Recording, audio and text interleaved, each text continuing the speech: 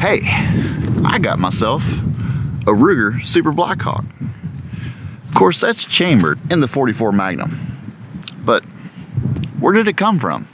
No, not this ridiculously long gun. I'm talking about the .44 Magnum.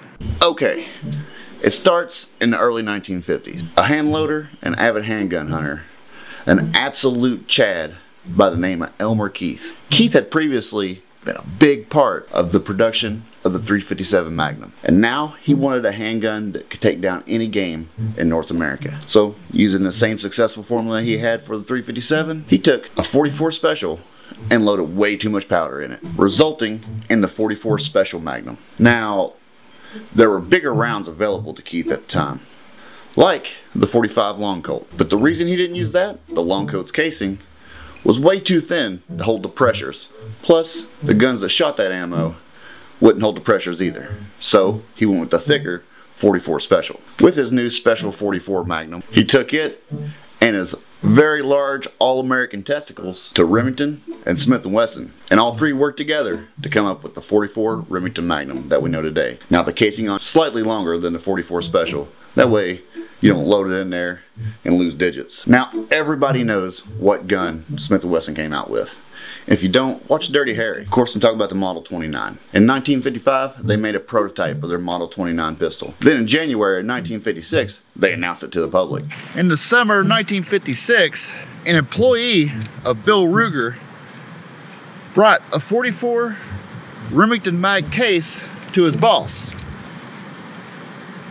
And they came up with this, the Ruger Super Blackhawk. Now, there's two prevailing rumors. One is that a Ruger employee had found a .44 Magnum casing and brought it to his boss. Another is that a Remington employee with a little bit of corporate espionage brought some .44 Magnum rounds to the Ruger employee. What this led to was Ruger hitting the market first with their Super Blackhawk sometime in November of that year. And to add insult to injury, the Ruger round was hotter and traveled at a higher velocity, far surpassing what Keith had in mind for his .44 Magnum. While I'm dressed like this, one of the cool things about being a YouTuber, especially a gun YouTuber, is things that weren't targets before become targets.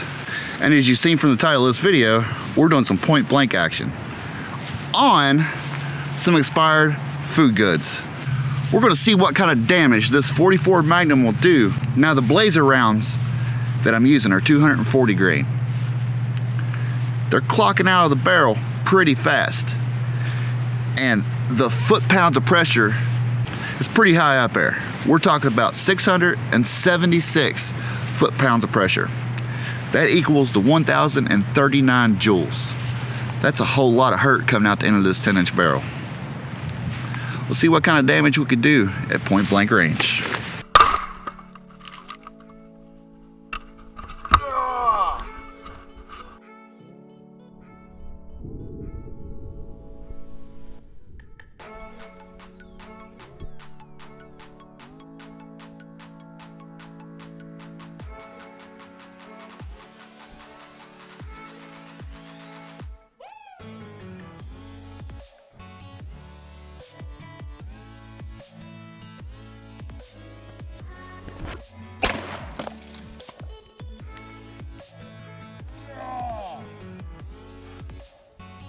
It absolutely destroyed these cans. Alright, let's go on to some spoiled eggs. This ought to be fun.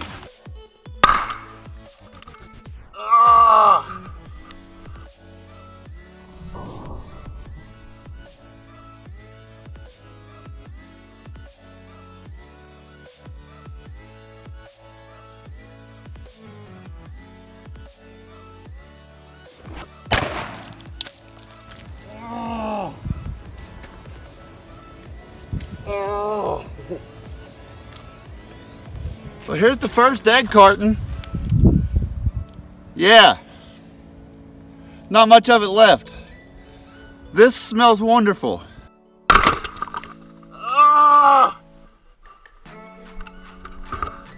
got absolutely drenched.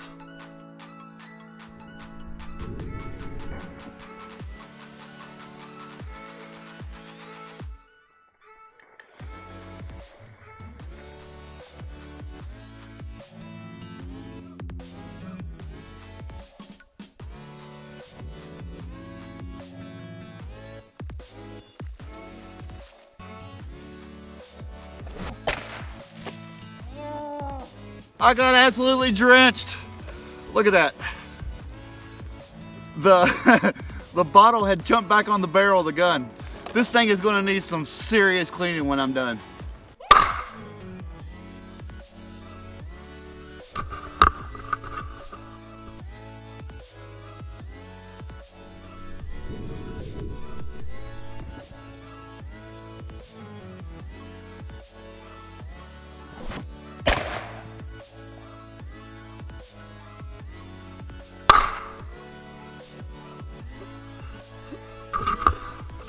Awesome.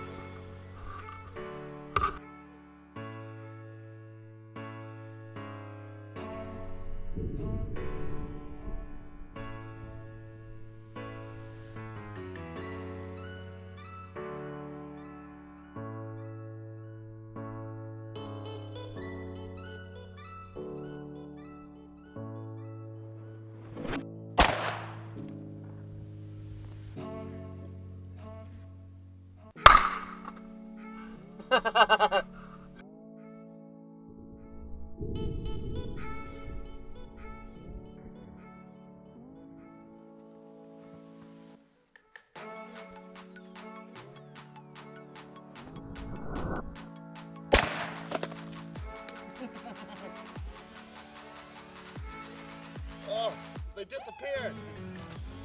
First box is torn to shreds. The second box has an entry hole and an exit hole. Look at the cakes. Oh yeah, they're a mess in there. I think I got some more canned goods. See what kind of mess we can make. Between the eyes. America! Oh my gosh! I can't see anything!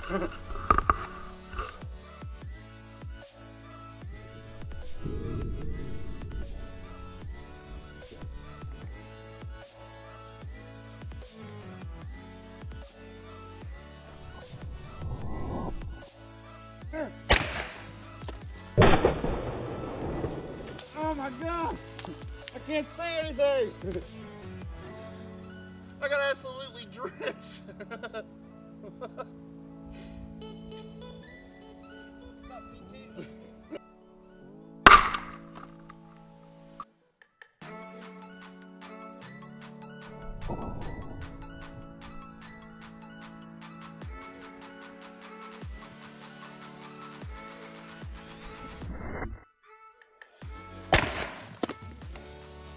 Nice. I hope you enjoyed freedom cooking with the Gun Doctor. As you can see, this Super Blackhawk can make an absolute mess. Now you probably won't be letting me in your kitchen anytime soon, but you can hit that subscribe button along with that bell notification so you can know when we upload in the future and you can see more nonsense like this.